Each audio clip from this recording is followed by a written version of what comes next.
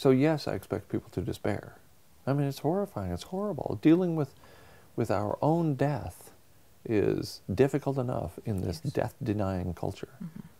But to deal with everybody's death, that's a heavy load.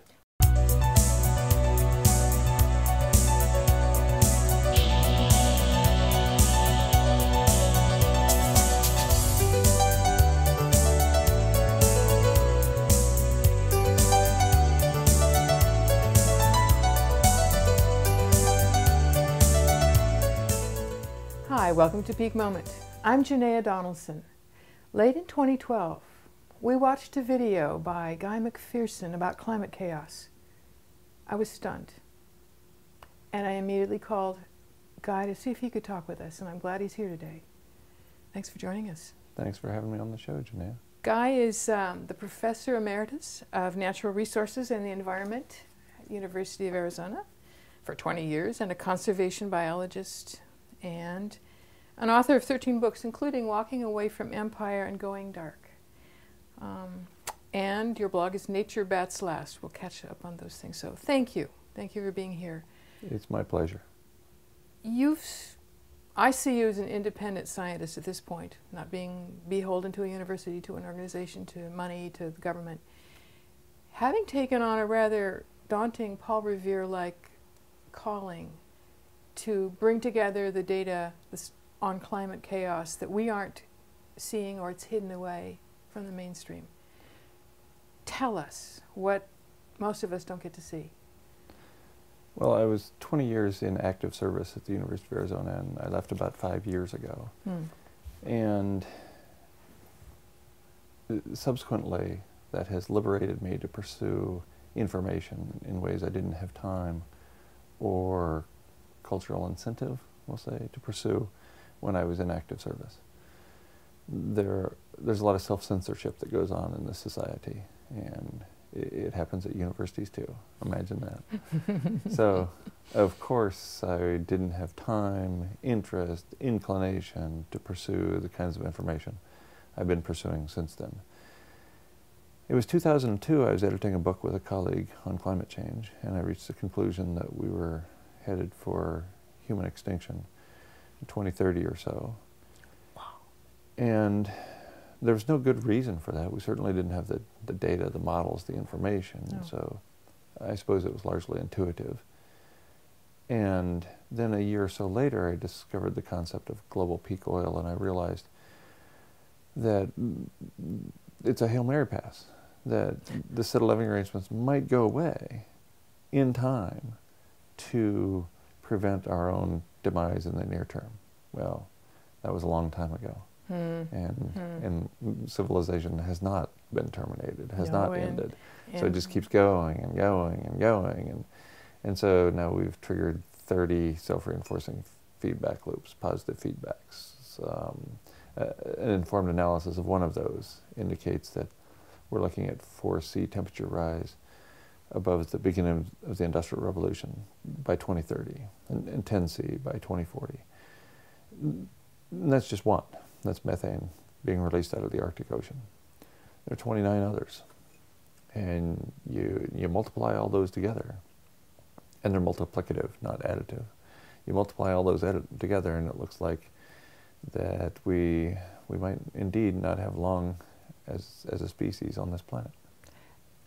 That's not, I mean, that's what stunned me. It's like you can't wrap your head around that near term human, and not just human, extinction is inconceivable. It's like it's unthinkable, and we'll talk later about how does one respond to that, you know, from the inside. A question that I have for you is, can you, obviously you do long presentations, and you've also got an evergreen document where you're keeping track of studies, data, and I noticed that a year ago you had maybe 15 or 16 on that list. And just in this 1 year, more factors that are, I mean, it's just, seems to be going exponential with more and more data coming in. That's right. We triggered the first self-reinforcing feedback loop reported in the scientific community, in the mainstream scientific community, was methane leaking out of the Arctic Ocean. Okay. in March 2010, as reported in Science. That was the only self-reinforcing feedback loop reported in 2010. 2011, there were 4 more. 2012, there were 6 more. 2013, 16 more. Wow. And so far, here on February 23rd, 2014, we know about 1 additional one. And we know a lot more about those earlier ones. So the science is starting to catch up with reality, essentially. And so we're starting to accrue evidence about each one of those self-reinforcing feedback loops. And you're right. A year ago, there were a dozen or so. I delivered a presentation outside of Amsterdam in early August of last year. So, what, less than 6 months ago. Yeah. And we were at 19, and now we're at 30. Which is inconceivable. Geological events are playing out in real time at this point. Can you give our viewers some highlights from what you're presenting so that they can get, a sense of the data that's telling us this? Yes. Well, we know that it's 40 years from cause to effect, 40 years from greenhouse gas emissions until temperature rise. So the temperature rise we're seeing today is a result of emissions in 1974. Okay. And so that there's a couple of things that are important about that. One, we are not going to slow down this train. The emissions from the last 40 years have not caught up to us. In fact, we've emitted more greenhouse gas emissions in the last 29 years than in the previous 236 years combined. Those 29 years, they're not even baked in yet. Right. I mean, they're baked into the cake, but they're unaccounted for at the level of the temperature. Okay. Another really important facet of that is that emissions from 40 years ago are being exhibited with temperature rise today. I don't know about you, but I don't feel particularly guilty for things I was doing 40 years ago when I was 13 years old. Yeah, I didn't know, and as almost no individuals in the society knew where we were headed 40 years ago and thought relevant action would have something to do with terminating industrial civilization. Right. I think that there's also a lot of unintended consequences that we don't know. We're clever, as clever apes, and like to experiment, and so that oozing black stuff that came out of the ground, what might it do? Here we are. Well, yeah, it's incredibly attractive. I mean, and it's fun, and it's interesting, and it's, of going after that course. technology and burning those fossil fuels, and it makes life wonderful. Of course. In the short term, of course. For us individuals. Of course. So we've got the temperature lag going to accumulate and hit us. I mean, increasingly every year, right? That's right. And there are other feedback loops as well, other things that are. What I think you said here is we are on course to be at, you tell me, a higher level number of degrees C warming planetarily, even by 2030 or 2040. Well, yes, based on a single feedback. That of methane released from the Arctic. And methane is coming out of the Antarctic, and methane is being released from the permafrost, or the permamelt, as we really should properly call it now. And just one source, methane from the Arctic, from the seaflow in the Arctic, leads us to foresee a temperature beyond which humans have ever existed on this planet. That's what I was going to ask you. It's by like 2030. 4C doesn't sound like a lot, because, it's the difference between, say, Alaska and LA, but why is that? Humans have never existed at that hot a planet. We haven't existed at 3.5C above baseline, above the beginning of the Industrial Revolution. Why? Because all kinds of weird things started happening when you heat up the temperature to a certain amount. So when we came out of the Ice Age, out of the Pleistocene into the Holocene, the temperature warmed a couple of degrees C, and that temperature rise, which subsequently stabilized, probably accounts for our ability to develop civilization. Civilizations arose several places around the globe at about the same time, a few thousand years ago. Okay. Probably because temperature became stable and warm enough to grow grains. Okay. So that's a hallmark of civilization, is the ability to grow grains and then store them, and therefore control the food and get you through the hard winters and so on. Yes. And So if civilization was locked in, and I'm not sure it was, but it's been locked in now for a few thousand years, then industrial civilization is just a step further, one more step towards that convenience of having stuff we like. Right, right.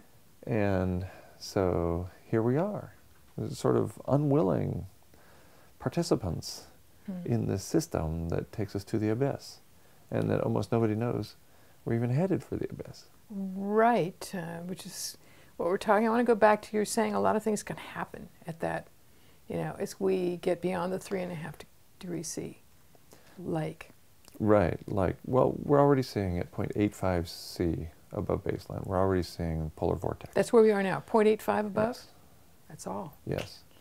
And the United Nations Advisory Group on Greenhouse Gases warned us about exceeding 1 C in 1990. They said that's truly dire and catastrophic. And James Hansen has joined that party just within the last couple of weeks. He switched from 2 C being truly catastrophic to 1 C is going to do serious damage.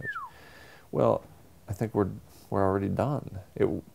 If 1 C was the target, then 0.85 C is close enough that it's taken us over the cliff, as it were. What kinds of things do we see from that? Well, we see high temperatures, locally high temperatures, that are sufficient to cause proteins to denature and therefore kill plants. Well, there goes agriculture. Yes. Bingo. In addition, you see temperature swings that are so severe. Here's an example. I lived in Tucson, Arizona for more than 20 years.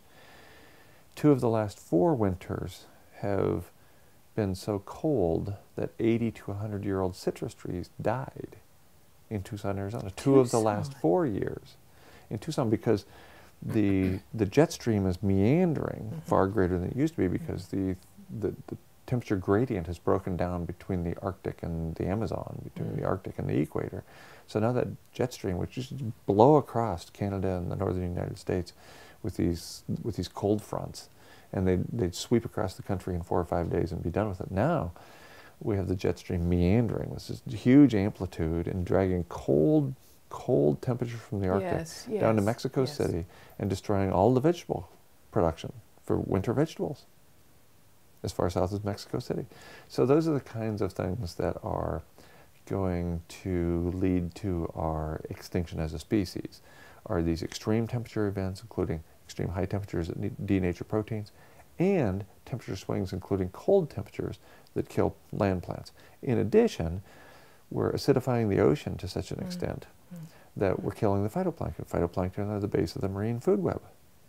Without phytoplankton, without significant numbers of phytoplankton, we don't get any food from the ocean. We might have jellyfish, a few.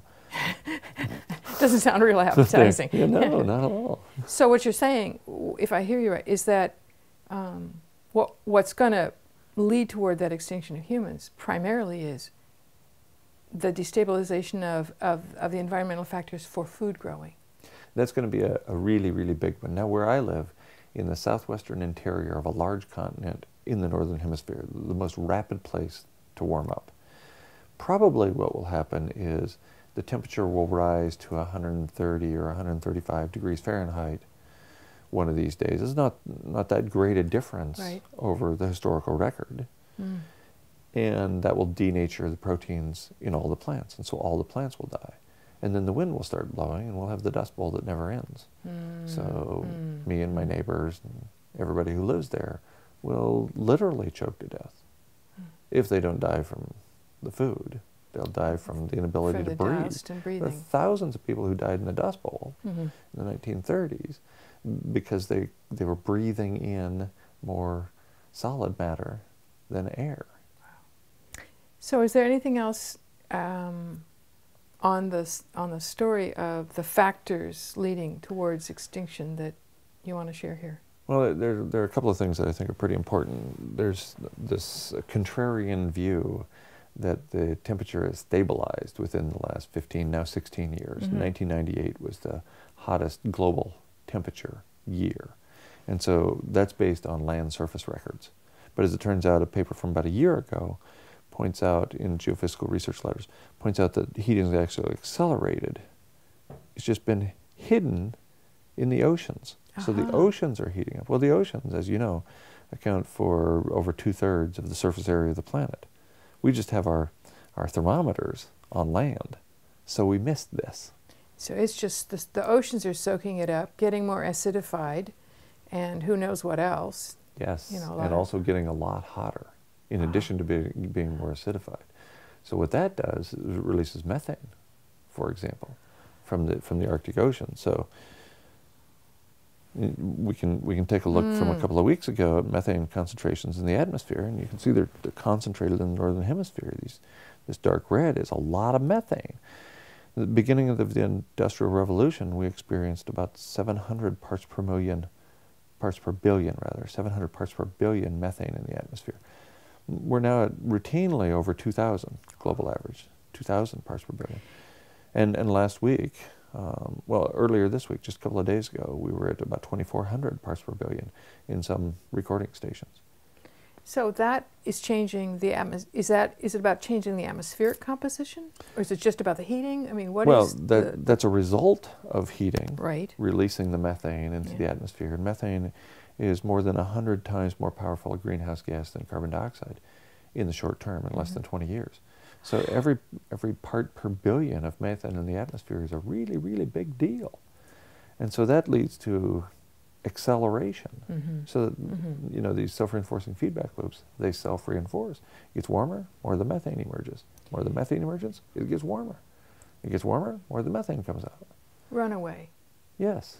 That's runaway and nonlinear. Yes. Are things that you're saying. This is like, it's a complex system, all kinds of things tying together, but it's on runaway. That's right. And this runaway event is the sort of thing James Hansen worried about in his book Storms of My Grandchildren, and didn't think it would happen in the near term. But that book came out long before we knew about these 30 self-reinforcing feedback loops, and we had evidence that we had triggered them. So the acceleration is astonishing. Yeah, it's boggling. I mean, I've been keeping an eye on it since 76, but 1990 more so, when I read McKibben's End of Nature. And it feels to me like the last 2 or 3 years, it's like, it's feels exponential to me. Well, I update regularly an essay on my website, Nature Bats Last, the climate update and summary essay, and I updated it again this morning, and I have to update it every few days because the information just keeps pouring in, and I ran across 2 more journal articles that came out within the last few days. And it's never any good news. No, I noticed that. It's like nobody is saying, oh, it's not as bad. Tell us about this piece. So planetary scientists for a long time assumed and reported that Earth was in the middle of the habitable zone for a star the size of our sun. So that's the sun. Here's Earth, and we thought we were right in the middle of this green zone, the habitable zone. It turns out a paper in Astrophysical Journal last year, March, points out that actually Earth is right on the inner edge of the habitable zone, which indicates that if we change the atmosphere ever so slightly, we could push ourselves out of the habitable zone. We could push ourselves towards Venus, which is, toward the sun a little bit.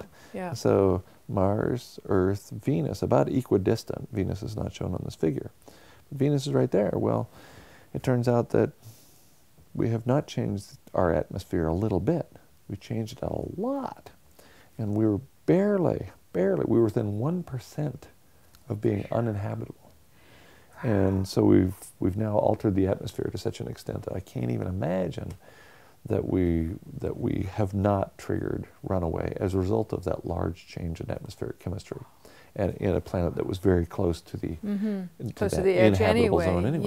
Yeah. Right. I mean, what you're saying is there are people who say, well, civilization go down, humans may go down, but the Earth will survive. And what you're saying here is not necessarily. That's right.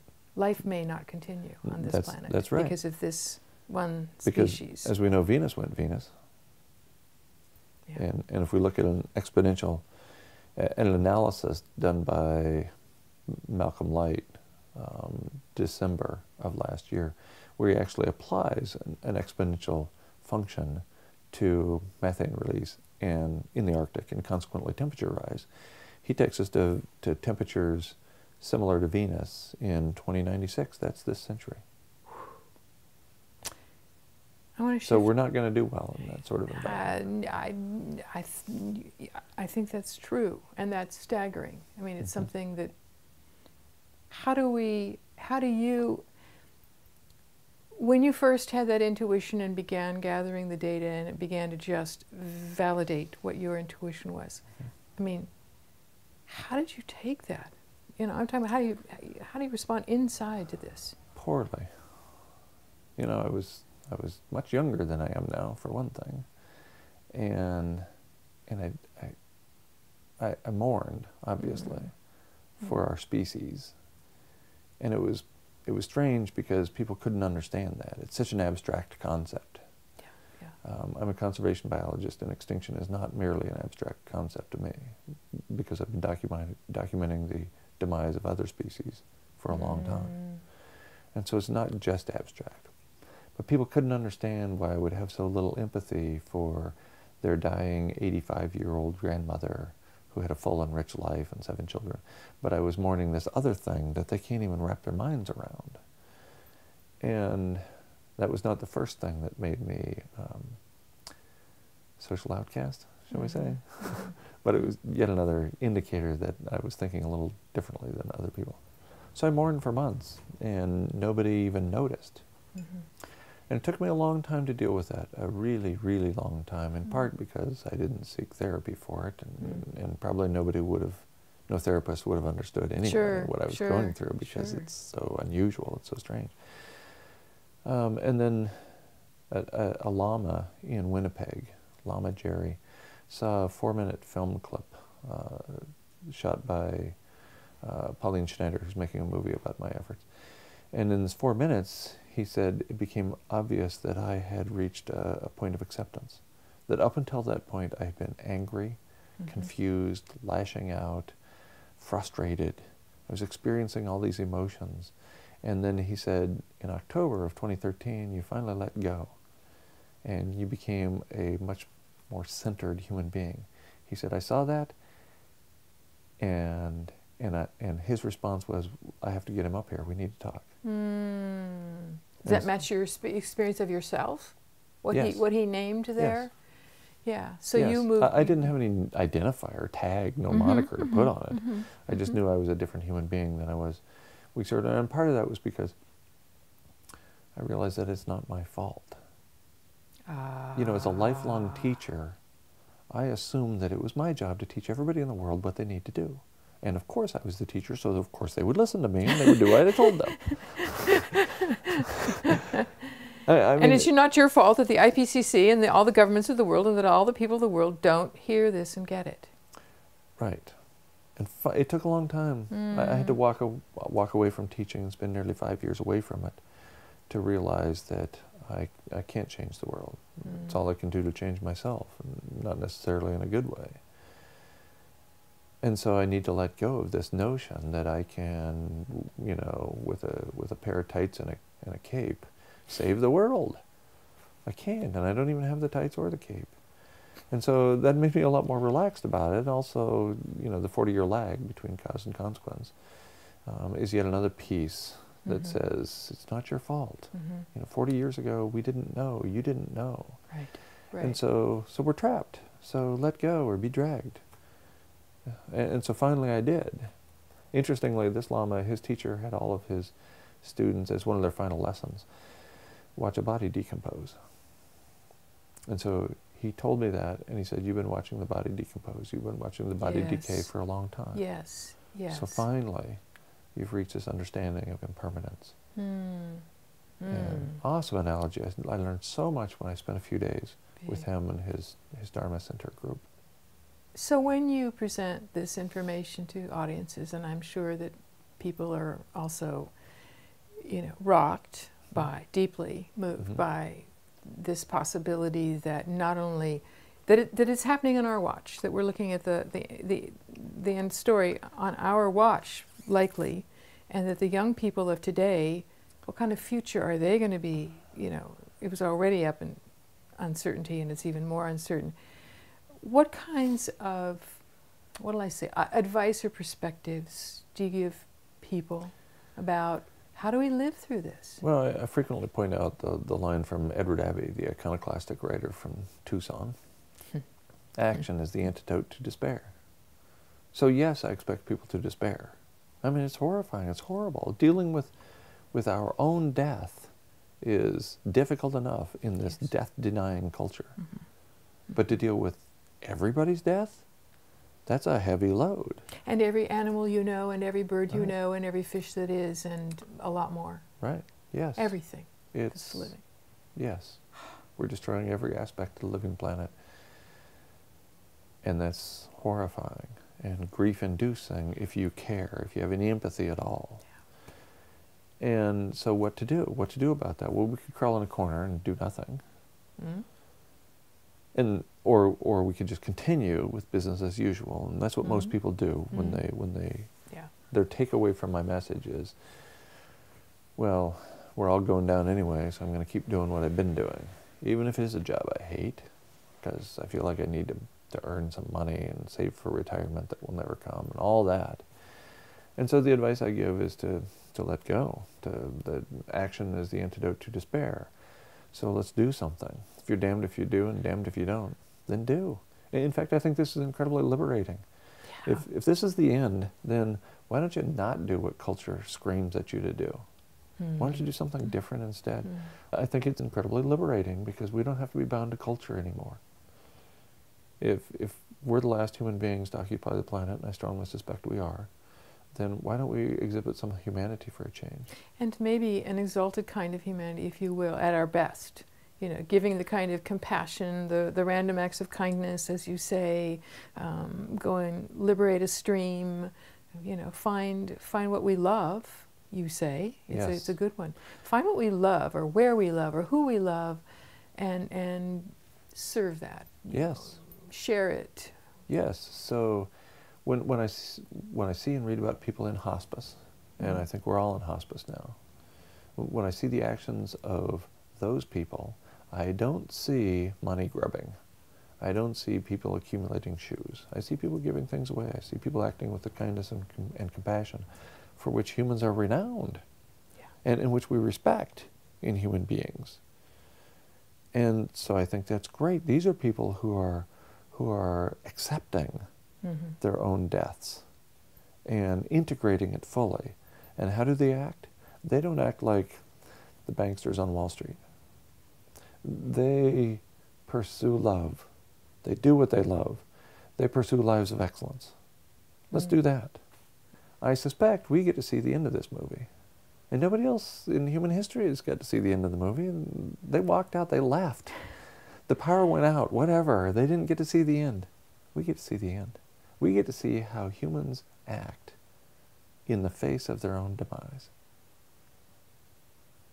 What could be more exciting than that?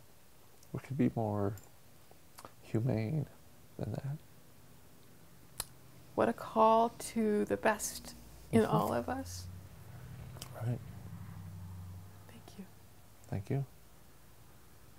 The call to the best in all of us. That's what a peak moment is. Join us next time. I'm with Guy McPherson. I'm Janaea Donaldson. Thanks for watching.